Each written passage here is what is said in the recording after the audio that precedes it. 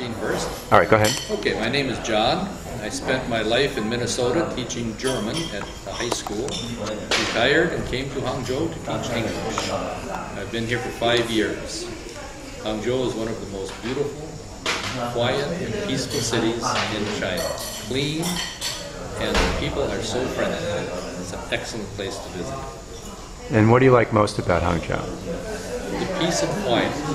No cars, no heavy traffic, no congestion, and the friendliness of the people. And what's your favorite place in China? Hangzhou. Hangzhou.